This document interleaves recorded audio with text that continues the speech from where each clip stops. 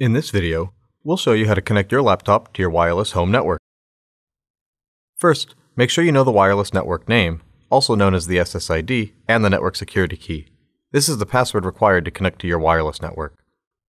If you don't have or don't know this information, you should contact your internet provider and obtain this information before continuing with this video.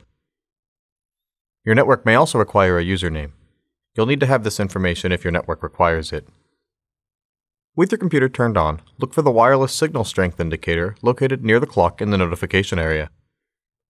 If the wireless signal strength indicator is not shown, ensure your wireless card is turned on by using one of two methods to toggle the wireless card on and off depending on your laptop's model. Press and hold the FN key while pressing the F8 key, or press the F12 key. Click on the wireless signal strength indicator to view available wireless networks and select the network to which you wish to connect. If this is a network you'll be using often, leave the checkmark in the Connect Automatically box. Click Connect. When prompted, enter your network security key, and if requested, the username as well.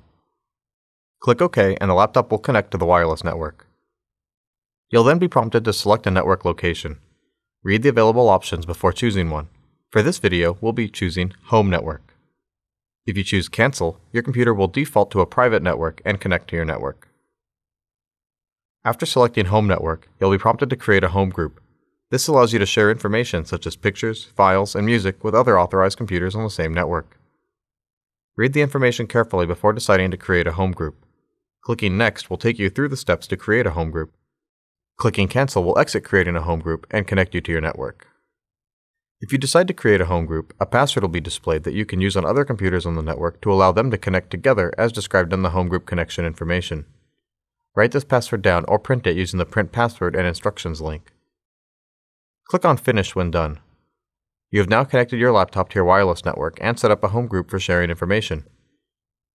You can go back and select or change a network location at a later time by clicking on the Signal Strength indicator, then clicking on Open Network and Sharing Center, and then selecting a different network by clicking on the current network under View Your Active Networks.